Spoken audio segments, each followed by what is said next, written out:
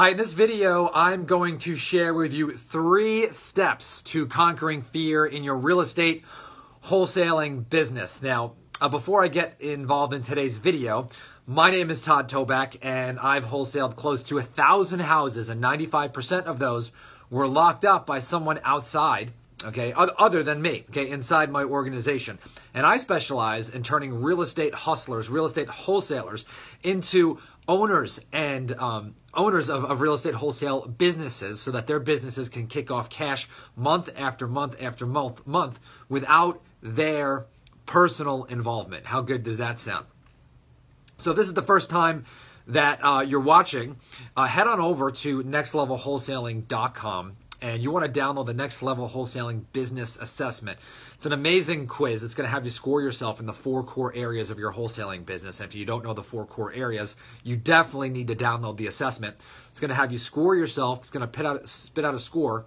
And it's going to tell you you are here, right, in your wholesale business journey. Basically tell you how much of a hustler compared to a business owner where you're at. And it'll give you a great perspective and really a direction to go from here. So make sure to go to Next Level Wholesaling and download that assessment. Okay, so 3 steps to absolutely destroying fear in your real estate wholesaling business. I'm going to kick this one off with a story, okay?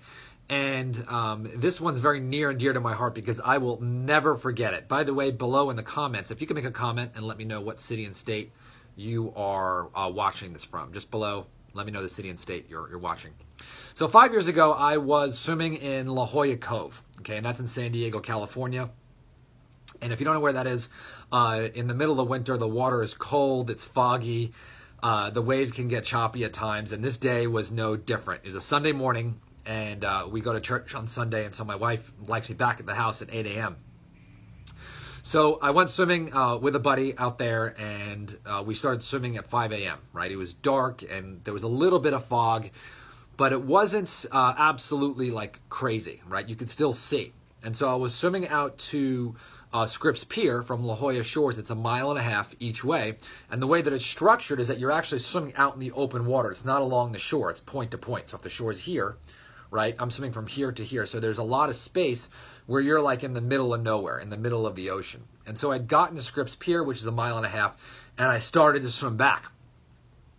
Well, on the way back, all of a sudden, right, the wind started picking up like crazy. It was like,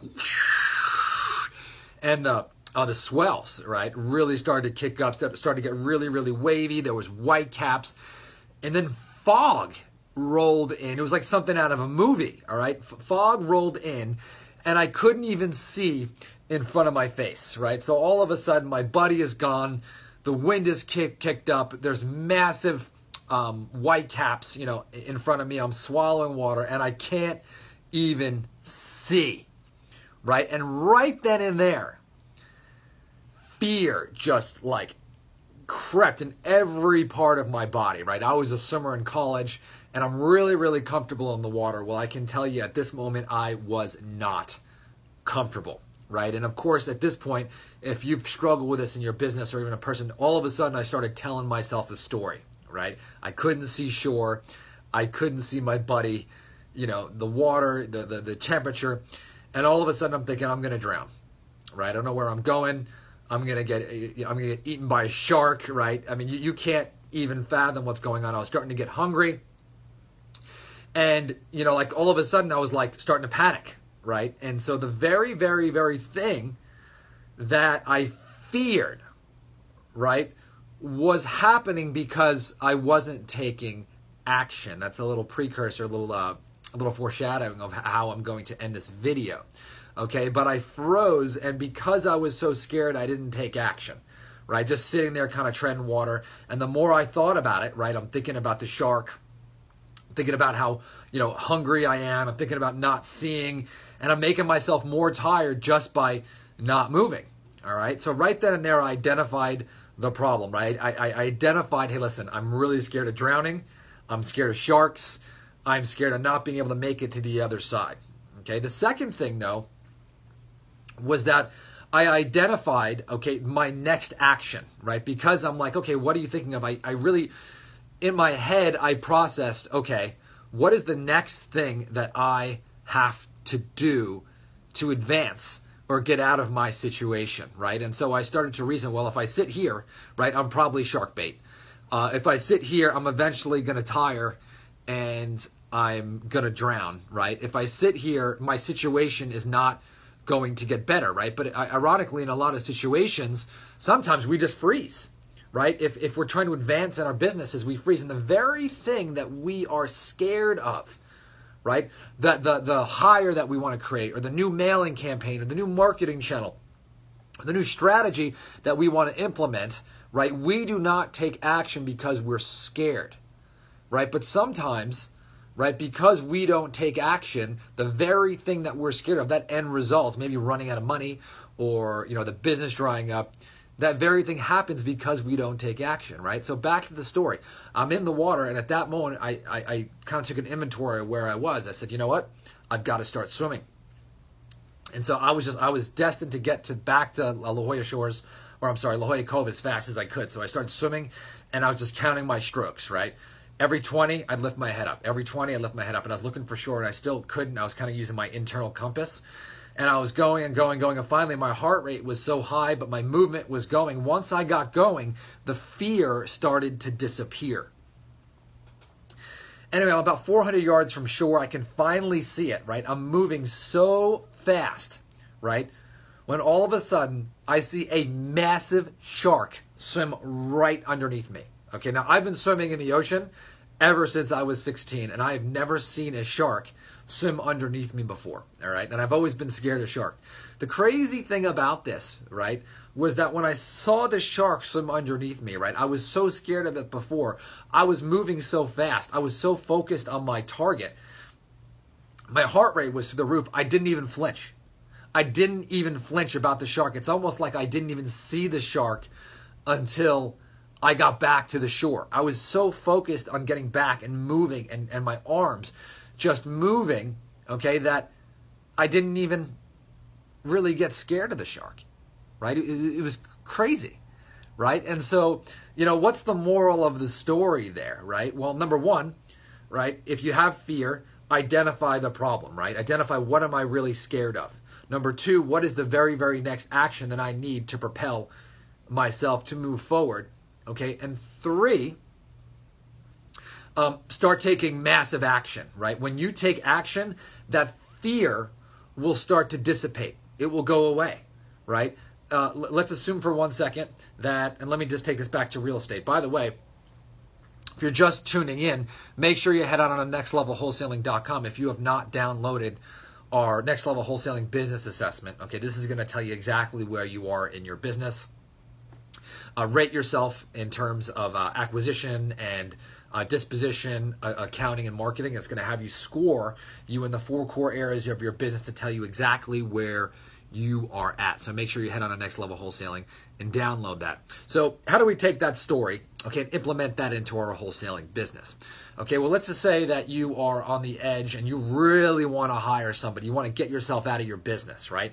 Well, all the fears start to creep in your head, right? Well, what if I bring somebody in and I'm going to go broke because they're going to blow through my leads, right? What if I'm going to create competition?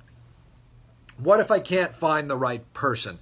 What if they find out that my small little operation is just a one-man shop and they're going to judge me, right? All those fears, are going to go through your head, and they're going to prevent you from maybe making that first hire, all right? And I can tell you, right, if you just sit there and you remain a hustler for the rest of your life, right, ironically, your competition is probably going to crush you because you're overworked, right? You don't have to worry about competition because they're already out there, right? So you might as well bring and do this on with other people. I can guarantee you that you will find that you will blow past the competition once you start hiring people because you can think more strategically, right? And so once you identify that, say, okay, great. Like I'm scared of X, Y, Z, but if I don't take action, right, all that stuff is going to happen anyway, right?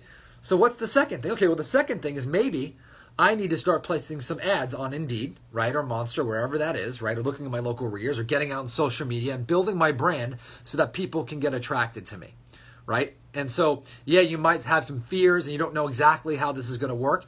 But now you say, you know what? This is the next thing. This is the one next thing that I can do. And now you start to take action and you move. You get the job ads out. Applications start coming in. Maybe you're on a Facebook Live. Whatever you got to do, right? But now you're interviewing people. And now it's in motion. It's moving, right? Well, what happens to the fear? The fear starts to go away. And it disappears because you are so busy that you don't even notice it, right? You don't notice the shark. You don't notice the shark, right? So I really want to encourage you that 3-step process. Number 1, identify what you're scared of. Number 2, okay, what is the next best action that you can take? And number 3, okay, put that action into place. Because when you take action, fear is destroyed. It disappears, okay? I can't tell you that I never struggle with fear, okay? But what I do is I get much better at recognizing it, okay? And then number 2, what's the next action? And 3, okay, take an action to make that dissipate, okay? So whatever level that you're trying to get, where if you're brand new in this business and you're trying to do your first deal, you can apply that. Okay, for me, I specialize in working with real estate hustlers who want to now own a real estate business. Okay, maybe it's making that first hire or that second hire, or bringing your team together and that leadership. Okay, but take that action. Okay, I'm going to end this video. Do me a favor. Let me know what your biggest fear is in your real estate wholesaling business. Leave a comment below. Let me know what your biggest fear is. Just one word. I'd love to hear from you. And let's destroy it together, okay? Head on over to nextlevelwholesaling.com.